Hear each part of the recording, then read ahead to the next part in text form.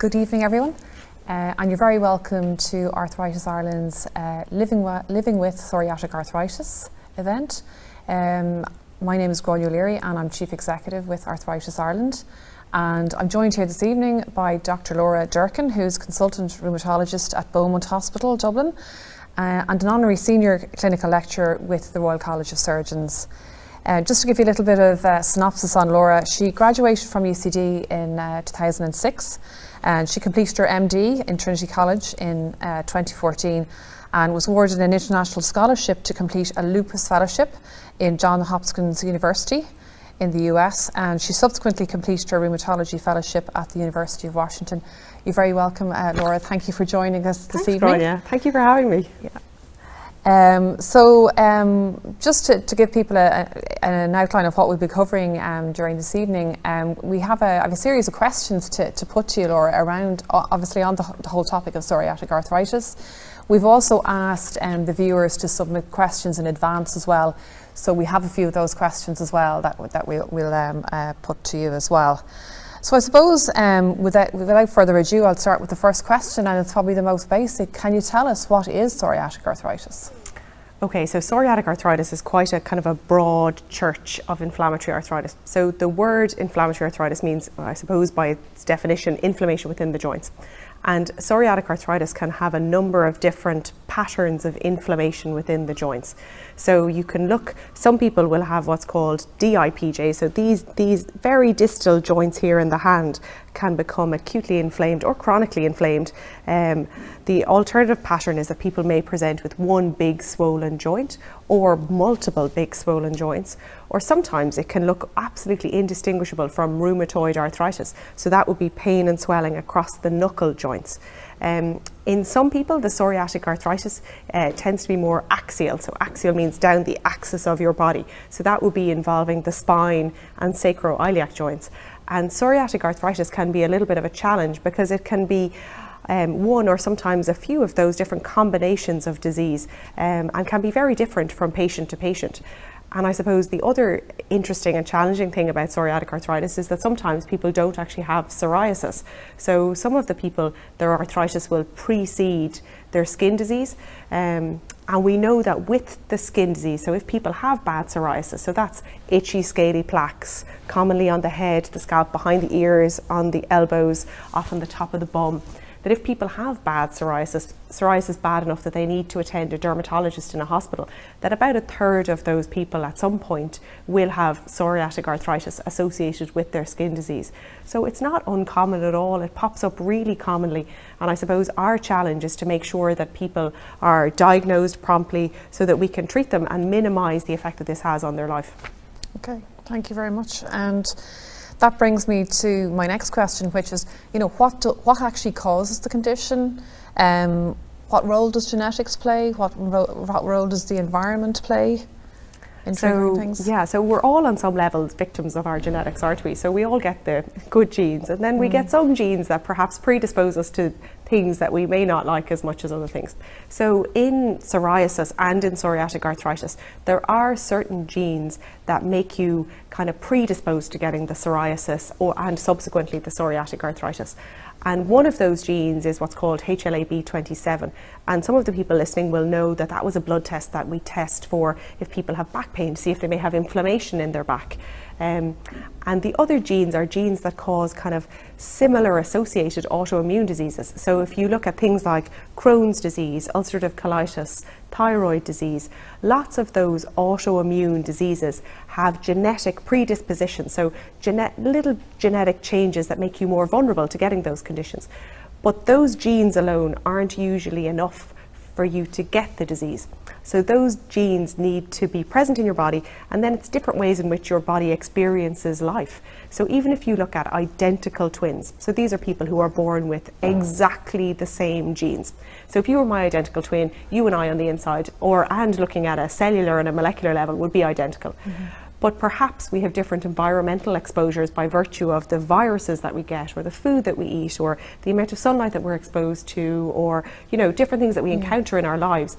And it's a combination of those environmental exposures plus your genes and plus a little bit of voodoo that we don't quite understand yet that leads to the development of autoimmune diseases, including psoriasis and psoriatic arthritis. Okay, thank you. We touched on it a little bit at the start when you were explaining about psoriatic arthritis, but if you can maybe just outline again, like what are the key signs and symptoms of PSA, psoriatic arthritis? Absolutely. So I suppose the first thing that people would give people a big clue would be if they had joint pain and they knew that they had psoriasis. So if somebody has known psoriatic disease, so like I said, so scaly plaques, tends to be elbows, nape of neck, scalp. If people have that, then they're in a prime position where they can kind of keep an eye out for the signs and symptoms of psoriatic arthritis, bearing in mind that a certain proportion, I think 30% of people, maybe the skin will come after the joints. So it's not in everybody will they have the skin disease at the start. But if you do know you have psoriasis, then that puts you in a position where you can self-monitor for the symptoms of inflammatory arthritis. And what that tends to be is, regardless of the joint involved, it tends to be an inflammation. So if they're small joints, you'll be able to see them. So the joint will be enlarged and it'll be warm to touch. So that goes for the hands, the knees, elbows, wrists. So you'd be visibly able to see a difference in the joints that are inflamed. They tend to be stiff when you wake up in the morning if you have inflammation in them. So a joint that's inflamed tends to be stiff when you've been inactive for a period of time. And the longest period of time in the day when we're inactive for is overnight.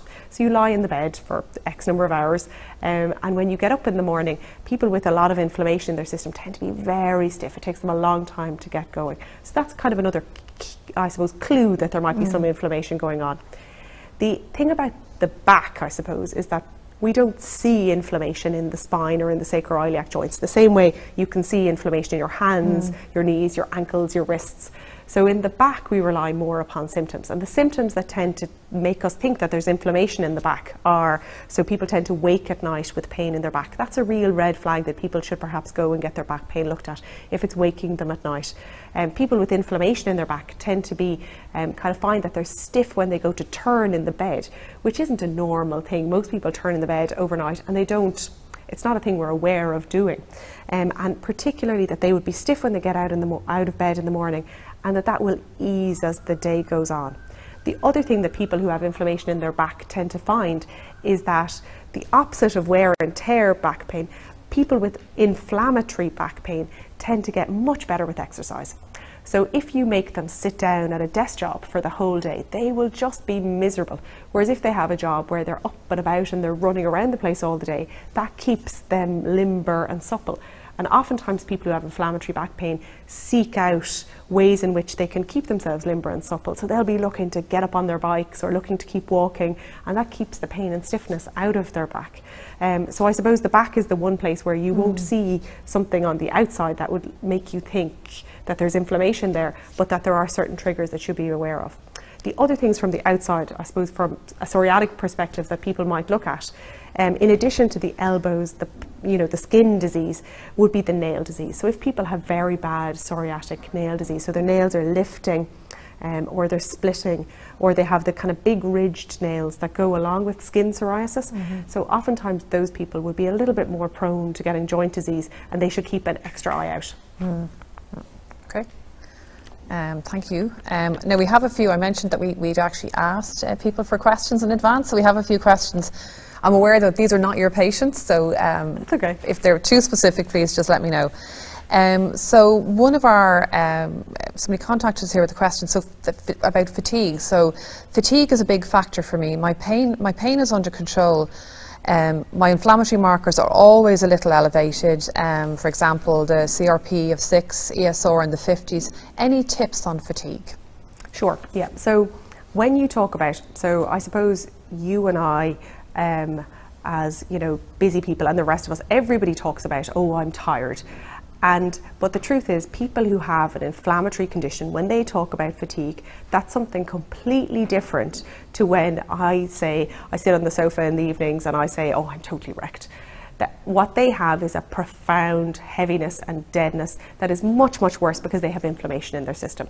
So it's not that ubiquitous, oh, we're all tired kind of thing. And I suppose it's something that when patients come to me and complain of, I do my very best to help them deal with it, because it's a very disabling symptom and it's much, much worse and a totally different thing to the kind of chronic tiredness that those of us who have lots of small children might complain about.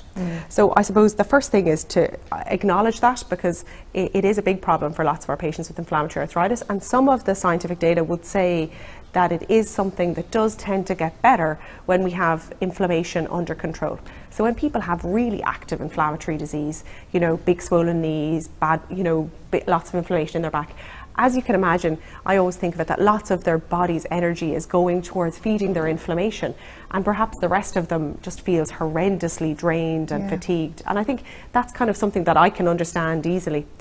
But it's also contributed to by all the other stuff that our patients with arthritis have to endure.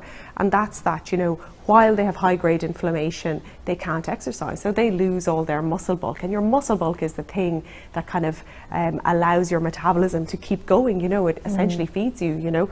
And going on from that, then there's the poor sleep patterns, that if you start to develop chronic pain, so if you're in a situation where you have 6 months where some part of your body is hurting you, you will get into a cycle of poor sleep, and your brain will get into a chronic wakefulness cycle, you know, similar to what we see in patients with fibromyalgia, and that also contributes to that horrible fatigue that patients have.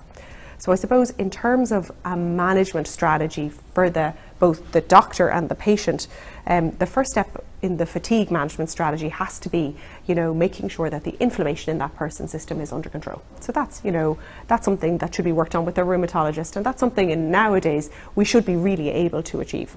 I suppose the second thing is for the patient themselves to kind of have a look at what they may have lost while they've been unwell, be it muscle bulk or perhaps fitness.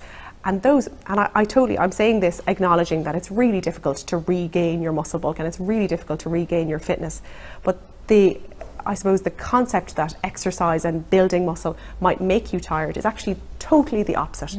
So if you can break the back of it by starting an exercise and strengthening program, although the first couple of times you do it will be really tough, once the habit starts forming and once you start to build some muscle, that fatigue becomes much, much better. And I suppose the added benefit to that is that once people are starting to get on an exercise program, you then get the added benefit that the sleep piece that people with chronic pain or who've had chronic arthritis have also starts to improve. So although it's really difficult to get that in place, that strength and conditioning piece for fatigue is absolutely crucial. I suppose the last piece of it is making sure that if you have one autoimmune disease, you know, you are very prone to picking up another, just to make sure that someone has checked your thyroid function, that you're not deficient in iron, that there isn't some easy fix that you can take that would perhaps, you know, make all of this easy or better faster. Okay, thank you. Very comprehensive. Thank you for that. I have another one. This is from another person. So I have psoriatic arthritis for the past number of years. For the last year, I have a lot of heel pain. Is this a symptom of psoriatic arthritis? Yeah. So obviously so I don't use the word normal, everybody can get heel pain. So there's lots and lots of reasons why you can get pain either at the base of the heel going through the sole of the foot, so similar to say plantar fasciitis, or insertional pain at where the Achilles inserts into your heel. Patients with psoriatic arthritis get a lot of tendon inflammation. So Achilles tendonitis or enthesitis, which is the word we use to describe inflammation at the point where the tendon inserts into the bone, is really common in psoriatic arthritis. We do know that it tends to get better when people are on therapy, but that often tendon problems can be totally multifactorial. So it can be that there's some inflammation in the tendon, so that should be dealt with you know, appropriate therapy, but also that the tendon is being loaded in some unusual way, so that maybe with chronic inflammation or pain that you've started to walk in a funny way, or that the arches have fallen on the foot, or that you've developed a plantar fasciitis with that. And the therapies for that are kind of, they're pretty unexciting, but they do work in the long term. It's things like, you know, orthotics and strengthening programs, and oftentimes it can be doing stretches to pull out those Achilles to get a little bit more flexibility within them, because lots of Achilles tendon problems problems relate to tightness in the back of the calf. Okay. I suppose the last thing that we sometimes do is we do sometimes inject the tendons with a little bit of steroid to see if that helps, but the issue with injecting tendons is that what we don't want to do is cause further damage to a tendon that's been inflamed. So we tend to reserve that and go with alternative methods if we can at all. Okay. Am I talking too much, Gráinne? No, not at all, not at all. No, really comprehensive answer, really helpful for the people who've asked these questions. We had another one. I think you've answered a couple of ones we had here just in relation to tendon issues, so I'll move on to another one. This is from a person who's having issues with their neck and shoulder and pain and stiffness in their neck and shoulder, and recently they've had jaw pain and pain around the eye socket. Could that be caused by psoriatic arthritis? So I suppose I have a couple of extra questions that I would love to know if this was one of my patients. The first question would be what age this person is, you know, because obviously mechanical neck, shoulder pain and stiffness can happen at any age. It can be from inflammation in the spine, which would relate to their psoriatic arthritis, that perhaps they've become restricted in their spinal movements in their cervical spine. And if that was a result of active inflammation rather than damage, then that would be something that would be treated with one of our therapies.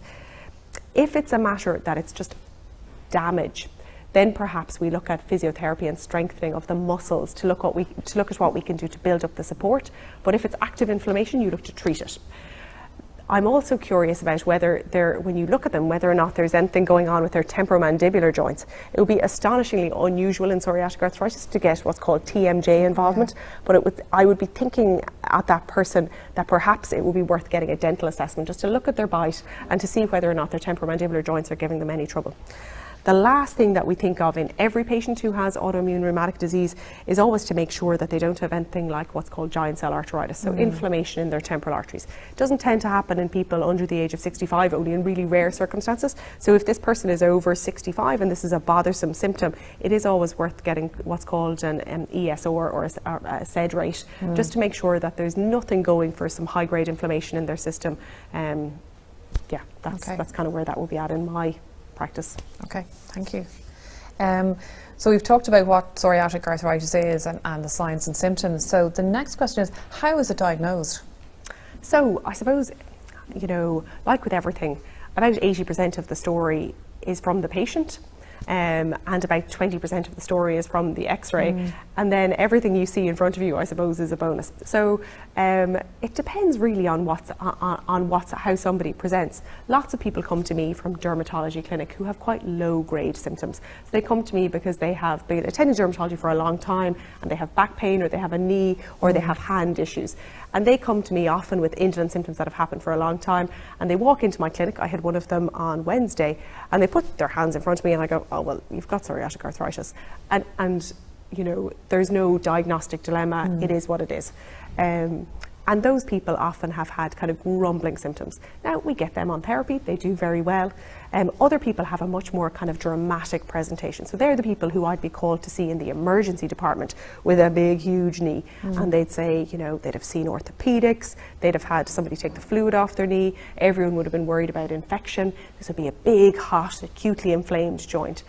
And oftentimes infection is the first thing we think about. But sometimes, you know, there's other little clues like their nails or their skin where we say, you know what, there's no infection in this fluid. This is inflammatory fluid. This is psoriatic arthritis. And then other times it's the spinal stuff.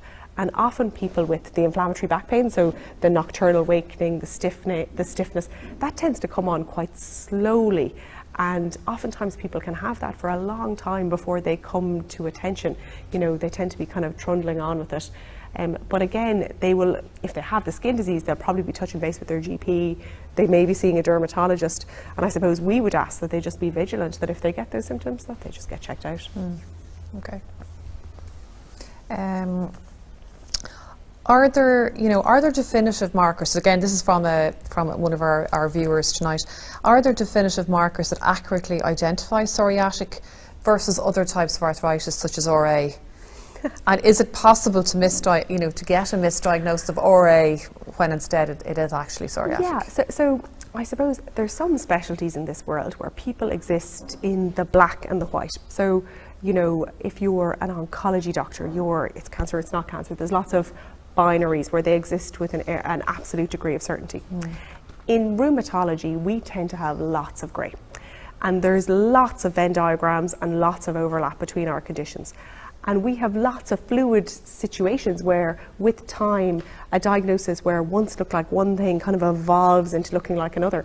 And so, although it can be difficult for patients to think, God, they don't know what they're talking about, but actually sometimes with time, the clinical picture starts to fit something totally different. So sometimes, Gráinne, we will say inflammatory arthritis as our first diagnosis. So we'll say, there's definitely inflammation within your joint. Let's go ahead and treat your inflammatory arthritis. And the handy thing is that in maybe 80% of cases, psoriatic arthritis and rheumatoid arthritis are treated exactly the same. So we go with the best fit diagnosis. So we say you have psoriasis, this looks like psoriatic arthritis, we'll call this psoriatic arthritis, we'll treat it accordingly. And then sometimes, 3 years later, somebody gets a really strongly positive rheumatoid arthritis blood test in the midst of all of this and starts to look much more like rheumatoid. And so our algorithm for management and our kind of labelling will evolves with the patient. And sometimes the patients can find it a little bit difficult to think, oh, first they called me psoriatic and now they're calling me rheumatoid, or now they're calling me inflammatory arthritis.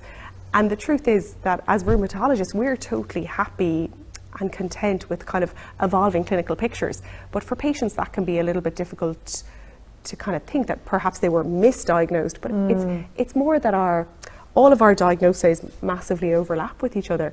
And oftentimes it takes a little bit of time before the definitive picture becomes apparent.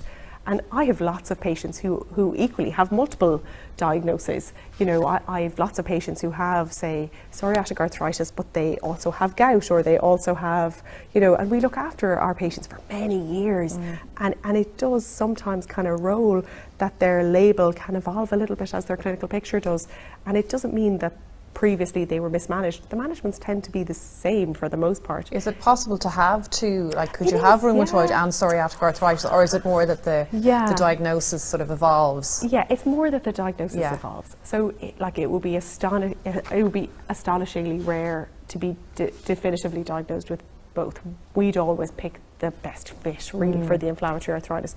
There are somebody told me once, when I was in UW in Seattle, there was a tribe of Native Americans who had really, really strong genetic rheumatoid, where like masses of them all got rheumatoid arthritis.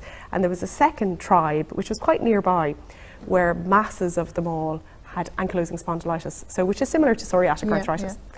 And we had one patient where her father was from the Ankspond tribe, and her mother was from the rheumatoid arthritis tribe. And she actually had definitive ankylosing spondylitis in her back and erosive rheumatoid arthritis. But I think that those are particularly niche genetic groups. And that actually was a very interesting patient. But for most people, we get the best fit diagnosis, but it does sometimes evolve. Okay, great, thank you. Just to ask you a little bit, why is it important to see your GP or your healthcare professional if you're concerned about your health or symptoms of inflammatory arthritis? Oh, I suppose it's important because we do a great job of making people better. So people sometimes think that, you know, their only options will be surgical joint replacement. And they're like, oh God, I don't want someone to cut a big chunk out of me and put it in the bin, or that we can't help. But the truth is, for inflammatory arthritis, we do a phenomenal job of making our patients better and lead normal, productive, fulfilling, fabulous lives. And what we want to be able to do is to get them at the stage where they have no damage, and where we can look at them in clinic and say, you know, I'd be at least 90% sure that I can completely fix you with these medications that I have to offer you.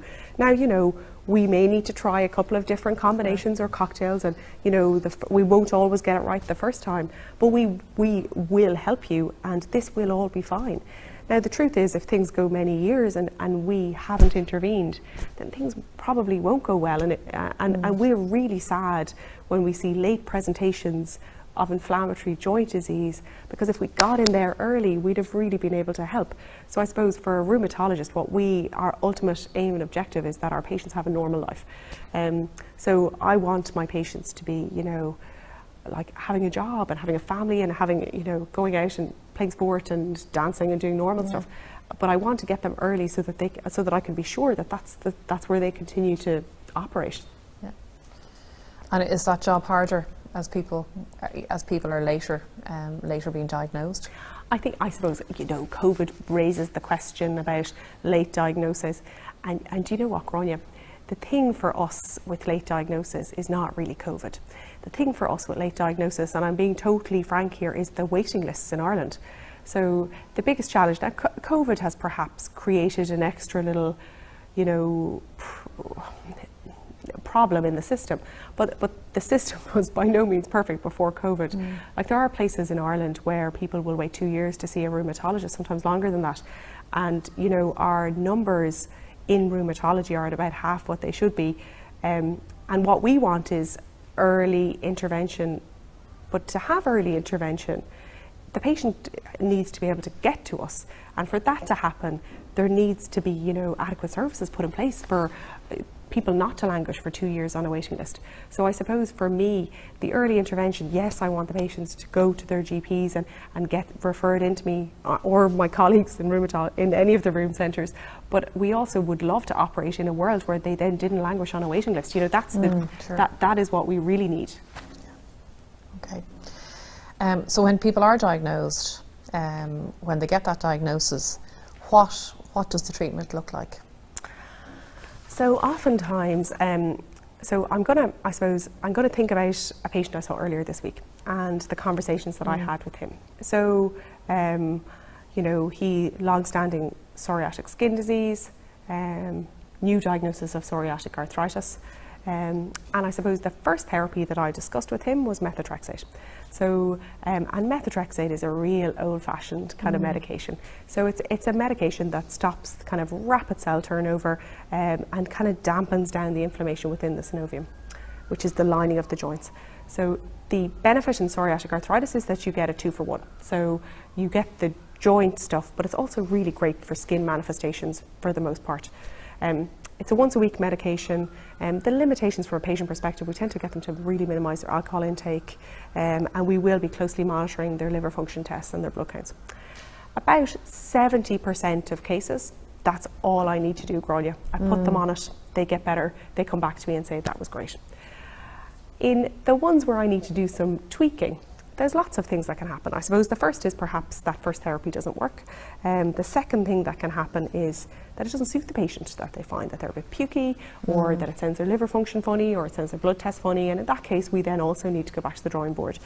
And I suppose the third scenario, and they're not a group I kind of have focused on too much now, but the methotrexate doesn't particularly work for spinal disease. So if people have inflammation within their spine, then we need to more quickly escalate to what are called biologic therapies, which for the most part, are injections. So it is a kind of a stepwise management strategy. We start step 1, we see how it goes. The ideal is that you see somebody every kind of 8 weeks while they're starting off their therapy, and you see how things are going, and you know, right, well, that doesn't suit you, or it's not working. Let's go back to the drawing board, let's get something different. And you kind of expect that with that two-way relationship, you just get everything under control. Sometimes at the beginning we'll do things like inject a joint. So nice big swollen knee, giving somebody a load of pain. It's a really satisfying thing for the patient and for the consultant alike to drain it and inject it. Sometimes that gives people great relief.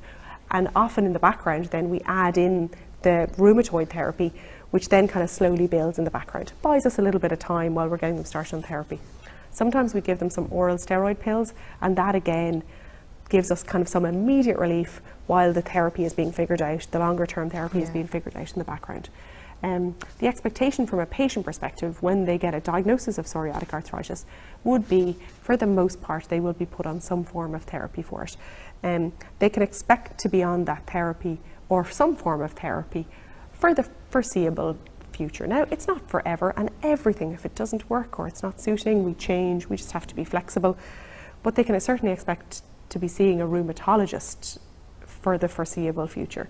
And I suppose for the patient, it can be quite a kind of a big thing to take if they thought they had a strained ligament or whatever. So they usually will see the nurse, they'll get some blood tests done, they'll get a few leaflets and booklets to take home with them, and often a couple of x-rays, you know, that kind of, there'll be a busy day that first day, and then we'd expect to get them started on therapy and we see how it goes. And most of the time, with a few little, I suppose, changes here and there, we get to the cocktail that works for the patient, thankfully. Yeah, okay. So again, we have some questions from viewers as well. Have there been any new pain management options made available, such as targeted therapeutics, that you could recommend as an alternative to knee surgery? It's a tough one, really, isn't it? So I suppose, you know, the kind of holy grail for pain relief, isn't it, is that you could do something locally without having to take in medication that have massive side effects. You know, we look at opiates, so, you know, morphine-related painkillers, and they come with such a huge side effect profile and such a massive problem with addiction that we have come to a point now where we know that they don't do patients any good, and that's except in the short term, but in the longer term, they're a terrible weight for a patient to take on. Now, in some cases, we have no choice. You know, elderly people with terrible joint disease who have to live with their disability, we need to get the right dose so that they can be functional. But I could understand this person's perspective that they don't perhaps want to take on those medications on board because they want to be bright and they don't want to be constipated and they don't want to look at side effects. There aren't really that many targeted agents, and I'm one of those people, like I tend to be very pro-intervention. If there's somebody in this person's life who has said to them that a surgical approach would likely be helpful, I tend to cheerlead for them to go for it and to embrace it, unless there's a medical reason why they can't. But if somebody says, if an anaesthetist said it's safe for you to have an operation, and a surgeon says they think it'll benefit you, I tend to recommend that they kind of think long and hard about going for it, because you don't get a second chance at this world. And in my experience, what happens is that people have a window where perhaps they could intervene, and then they pass the window and they get medical comorbidities, and they come back to me and they're too old for surgery, and they haven't, you know, so I suppose this person who's kind of, it sounds like they're trying to avoid an operative intervention, I would kind of say to them, perhaps look again at what you're being offered from an operative perspective. There are no pain relief agents that you can take. We had the topical lidocaine plasters. To be honest, I don't know that they were that great, but they're no longer reimbursed on the GMS, so we've that's gone. Topical capsaicin and those kind of things, I mean, they help a little bit, but they don't tend to be a long-term strategy. And then things like local injections, so cortisone injections, do tend to be helpful, and if they haven't explored that, that might be something that could be helpful to that person. Okay, thank you. Thanks again.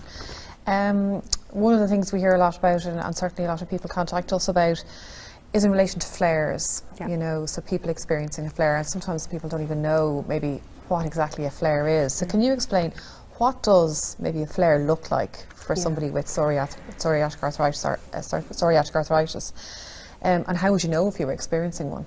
Yeah, so because it's such a mixed bag of kind of different joints that can be involved, I suppose each person's psoriatic arthritis probably looks a little bit different to the next person's psoriatic arthritis. But if you consider somebody's kind of disease course, so they come in and they're sick or unwell, or they have inflammation, and they get started on therapy and things start to settle down. And things go back to normal, we hope, and they kind of take their medication and in some ways move on with their lives and forget they even had a problem. And what can often happen then is that something unknown that we don't understand or figure out kind of triggers it to set it off again.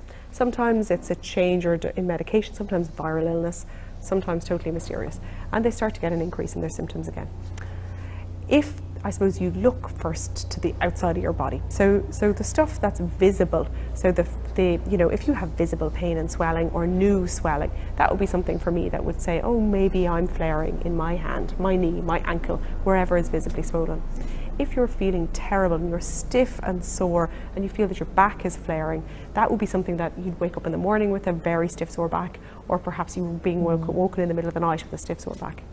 Your blood tests tend to show an increase in the inflammatory markers. So that's your ESR and your CRP if you're having a flare of your disease.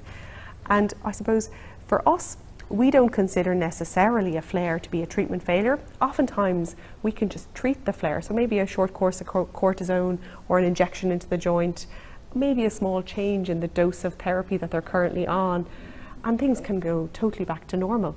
So we do like to kind of be told early so that, you know, we can recommend an intervention to nuke that particular flare so that they can get back to normal. Okay, great. Another kind of area where we obviously get lots of questions again is the role of diet and exercise, and there's obviously lots of different opinions on that. Can you give me your take on what you believe the role of diet and exercise to be in the management of the disease? Yeah, so I suppose I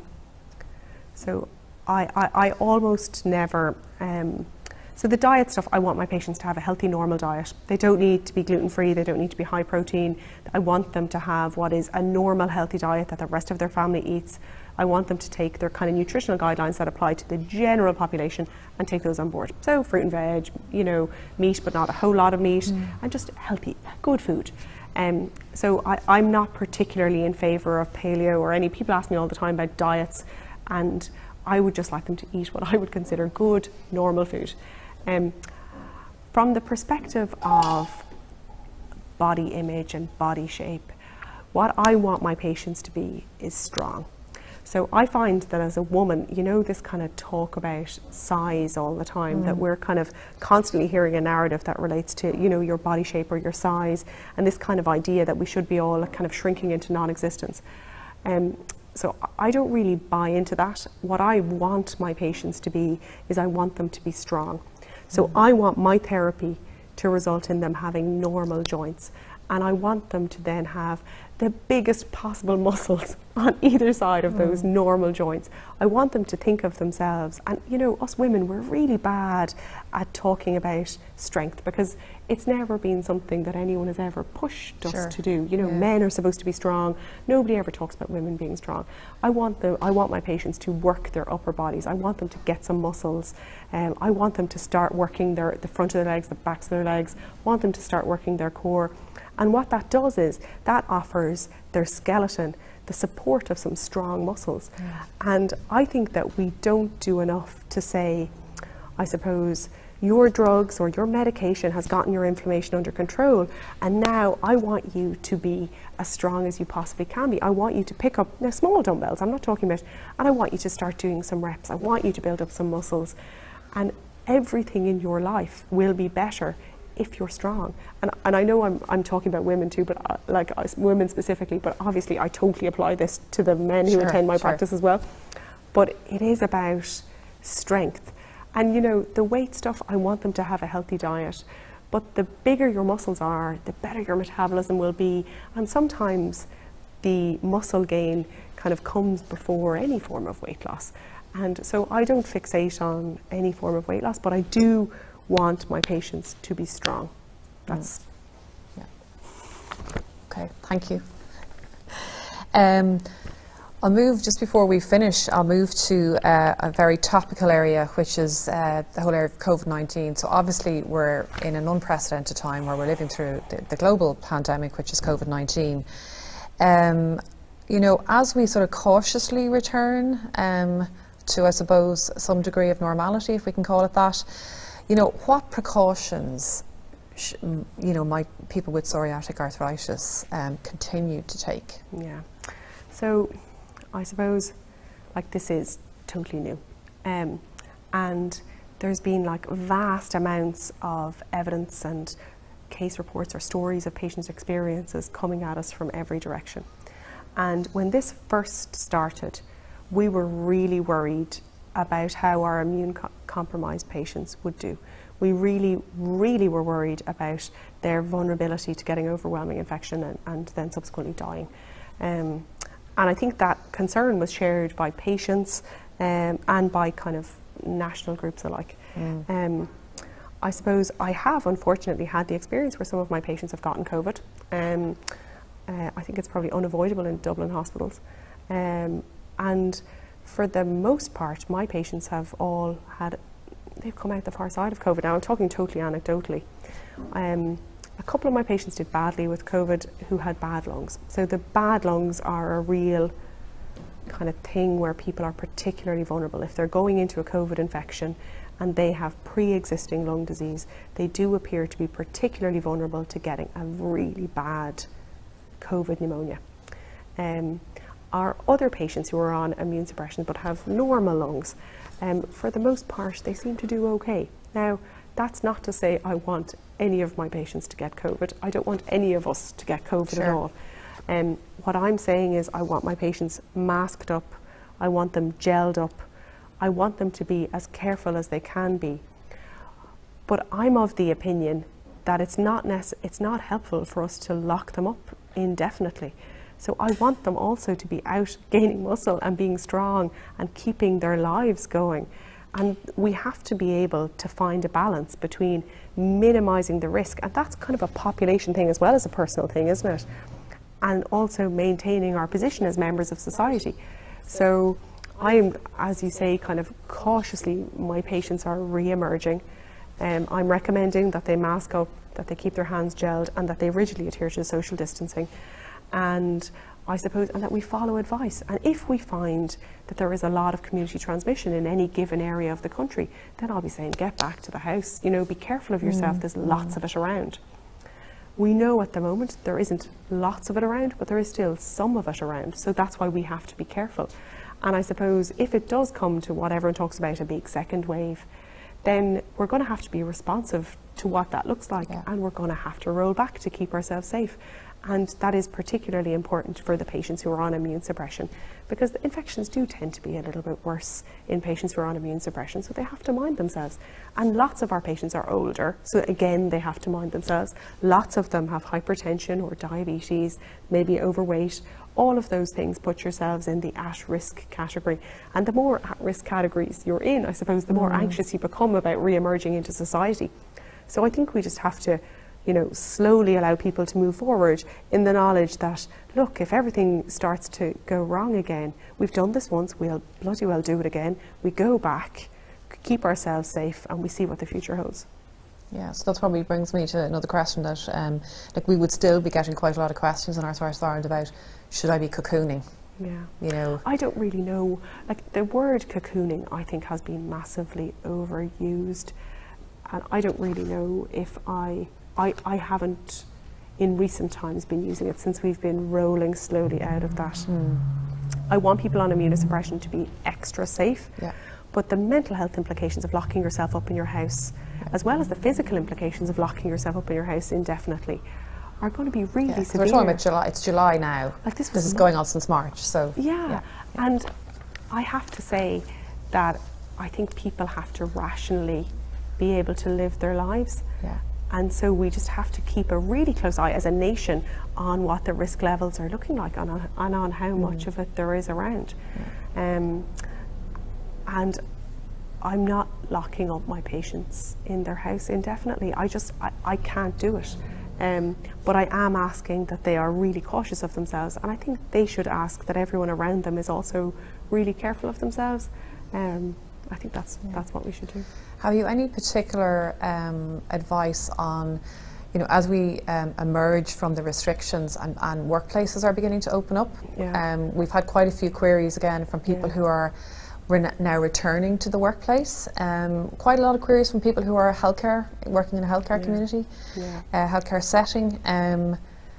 What would you be saying to those people around returning to work? I'm sure it's a difficult one. It's hard. It's hard, and it's also rapidly evolving. So for the duration of I suppose when things were really bad, we took anybody on any form of immune suppression or who had any comorbidities off the front line, and that's exactly how it should be. So when you're in a situation where you have a really high prevalence of a disease in the community and you're likely to encounter it with the general public, then absolutely the people who are vulnerable should be kept back from the general public. No brainer. I suppose now we're looking at the fact that in certain areas of the country, it's been weeks since there's been a case. So the chances of you picking up the infection by walking around in your daily life would appear to be very, very low. And I suppose each individual hospital and each occupational health department at the moment will have slightly different practices depending on, I suppose, the chance that a person could pick it up in their given department or in whatever their role is, and also depending on how common the virus is in that given area. So I'm kind of recommending, what I do is I write I suppose a letter outlining what are the medication that the person is taking, and I ask occupational health to call me if there are any issues. But it does kind of come down to the local policies within, in particular in a healthcare setting, the local policies within that healthcare setting to kind of dictate people's safe return to work, because it's slightly different in each work area, you know. Sure. Like somebody who's, say, doing respiratory nursing or working in the bronchoscopy unit, very open to aerosols, perhaps that may not be particularly suitable, whereas maybe somebody could be doing something where they're not as vulnerable to respiratory droplets, and perhaps in some instances that would be a much safer one. Or there are some instances where people are put in situations where they're, you know, they're kept away for a while from the front line, and as I suppose healthcare workers ourselves, we have to be flexible in that regard to make sure that everyone is kept as safe as they can be. Sure. Okay. Thank you. Well, I think on That's a long that, answer. yeah, no, that's great. Yeah, no, absolutely. I think we've kind of on that note around COVID-19, we might finish up Thank you, Gráinne. tonight. But thank you so much No bother. for joining us and for sharing so much information with us on psoriatic arthritis. I know that people viewing tonight will have found it hugely beneficial. So thank you so much. No bother, anytime. So just to let people know as well that this psoriatic arthritis awareness campaign is supported by a grant from Novartis, and a recording will be available on the Arthritis Ireland website and on our social media channels. So please do look us up there to review this again, and also for further information on psoriatic arthritis and other aspects of living with arthritis, go to arthritisireland.ie. You can follow us on Facebook, Instagram and Twitter as well. So good night, and thank you for joining us.